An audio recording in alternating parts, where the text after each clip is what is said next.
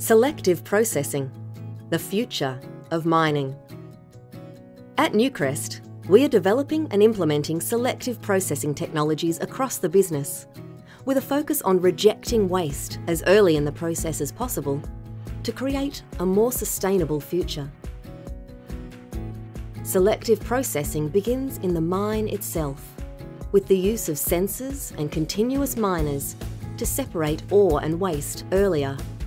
Once ore has been extracted from the mine and placed on a conveyor, belt sensors allow us to measure the value of ore as it passes along the conveyor belt.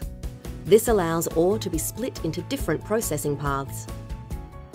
Newcrest recently commissioned its first full-scale belt sensor on the Cadia portal belt, analysing copper and other elemental grades at a rate of 4,000 tonnes per hour, providing a reading back to the central control room every 30 seconds.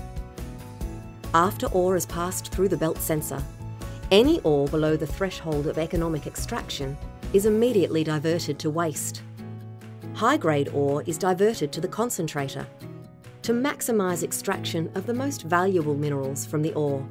The low or intermediate grade ore is sent to a screening plant prior to ore sorting.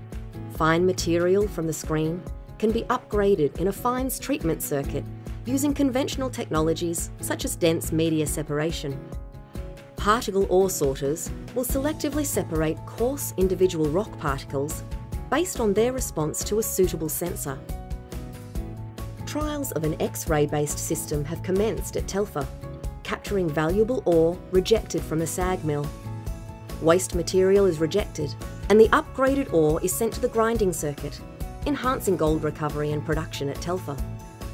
Newcrest has also partnered with the University of Queensland to investigate the application of high-voltage pulse technology, which selectively breaks rocks containing conductive minerals. This technology, in combination with screening, enhances the liberation of valuable mineral at a coarse particle size. The upgraded ore is then presented to a conventional concentrator. At Cadia, we have introduced coarse particle flotation technology to scavenge coarse particles from the rougher tailings stream, improving recovery and adding production flexibility. For example, Cadia is successfully floating particles over 600 microns, compared to our traditional sealing of around 150 microns. Through selective processing, we have the ability to then create a designer waste, utilising a broad range of tailing particle sizes in order to create terraformed structures that are inherently more stable than traditional wet dam facilities. At Newcrest, we're focusing on the future of mining.